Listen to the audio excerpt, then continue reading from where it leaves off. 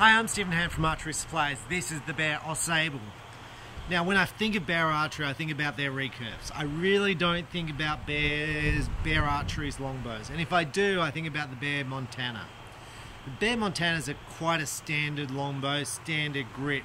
The Au Sable is more of a reflex deflex, so you can see the limbs curve back around.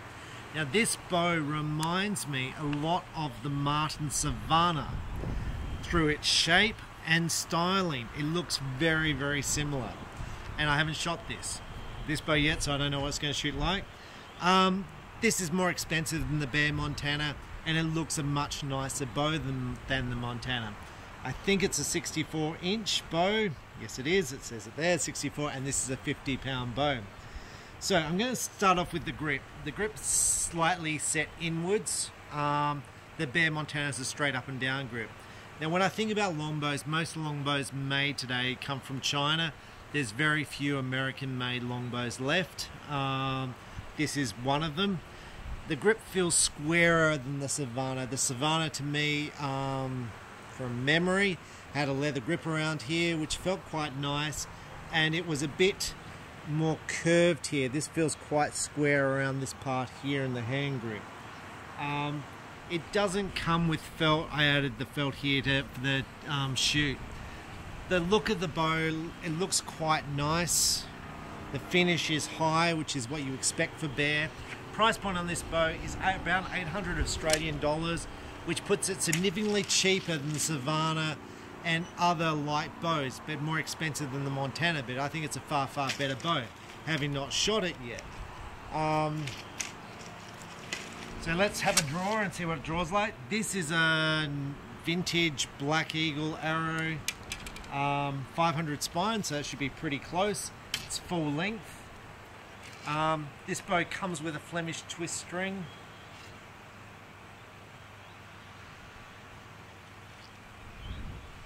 So here, it feels very, very smooth all the way through. It's a very nice draw. I'm going to say the grip does not feel as good as the Savannah. I feel more pressure here, but I'm going to say it feels better than the Montana.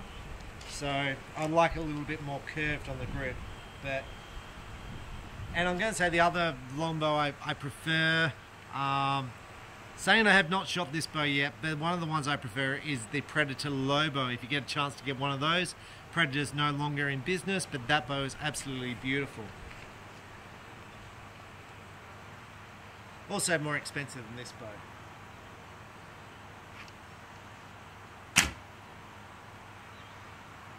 That was 179 feet per second, but so quiet. This is a timber shaft, which is going to be this one's going to be too soft for this bow. 164. Now I'm getting quite a whack just there on my wrist because of the low brace height. You can see it's just coming through. I don't know. The brace height looks extremely short for this bow. But still incredibly quiet. Like, I'd probably like the brace height a bit longer, so this is Flemish twist, so you could just twist it up.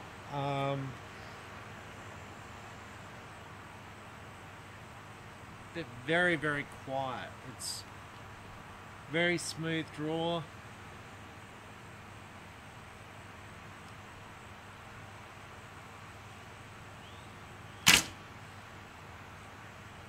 $175.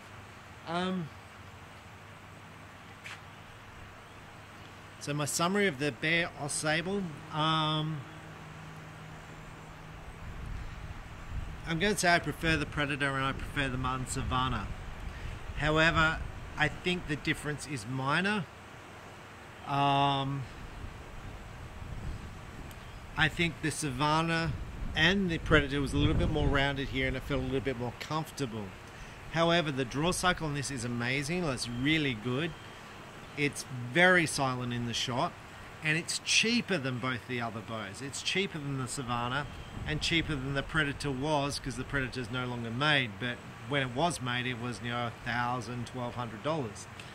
So I think the finish looks good. I think it's a step up from the Montana. Now with Bear, there is issues as far as supply, and when I say that, like, there's going to be shops who have them, and that's good because you can get your hands on them if the shop's got it. For me, I order them, I wait for them to come, and then they're in stock, if that makes any sense. The time it takes, generally Bear will not have these bows in stock. They are generally supplied to make, so you order them, they will then make them for you, and you've got to wait until your name comes up. So for example, when I ordered my Bear shipment, I ordered a whole bunch of bows, like hundreds and hundreds of bows. Some of the traditional bows will come in, but then some won't, so some will miss the shipment when it's made. So then they'll be on hold for the next shipment, or they may not even be on hold for the next shipment. They may miss the next shipment because I haven't placed then another order, so then they'll be handed to someone else. So the bow I ordered I may not even get it, if that makes any sense at all. I'm going to say the shipping time has been getting better with Bear. My last shipment took, well, I get my Bear in by shipping container, but I'm going to say from the time I ordered, I was probably looking at 3 to 4 months, and then it comes in by a container, which is another 2 months, so probably about 6 months.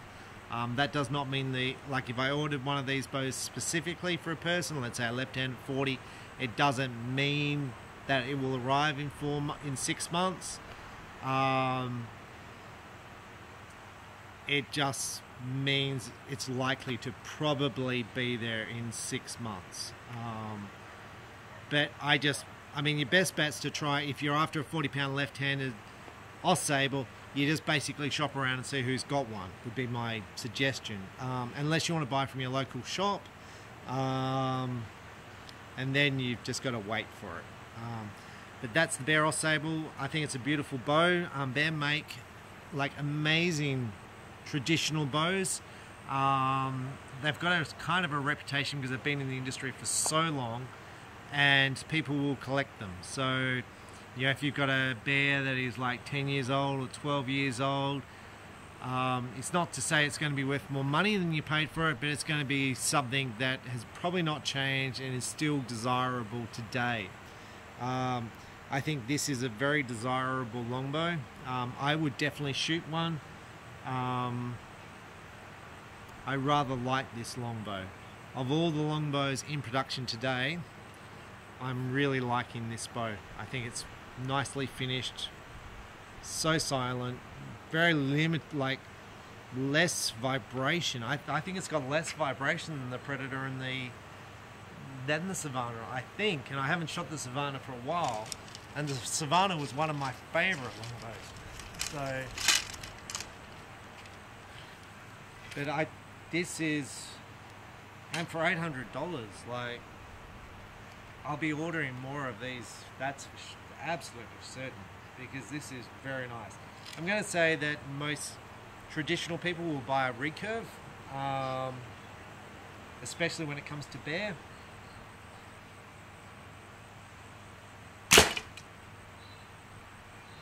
$179. Yeah, the vibration's excellent. It's very nice bow to shoot. So if I want to, 64 inches is allowed for Australian archery for bear bow.